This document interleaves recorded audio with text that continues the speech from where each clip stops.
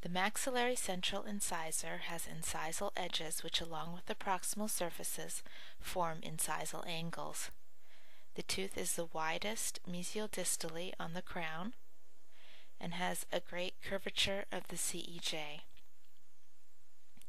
The roots are conical in shape and come to a blunted apex. The mesial contact is in the incisal 1/3, and the distal contact is at the junction of the middle and incisal 1/3. Distinguishing right and left can be accomplished by observing the incisal angles.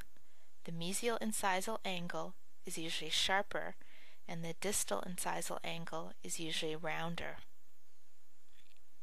On these models, one can also observe the imbrication lines in the cervical 1/3, as well as the developmental depressions, which separate the 3 developmental lobes on the labial.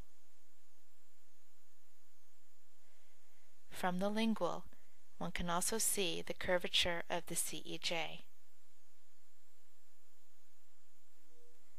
There's a cingulum,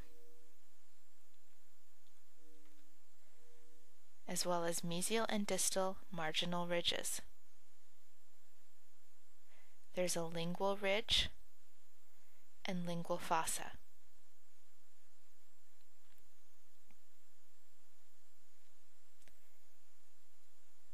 From the proximal view, the overall crown outline is triangular in shape.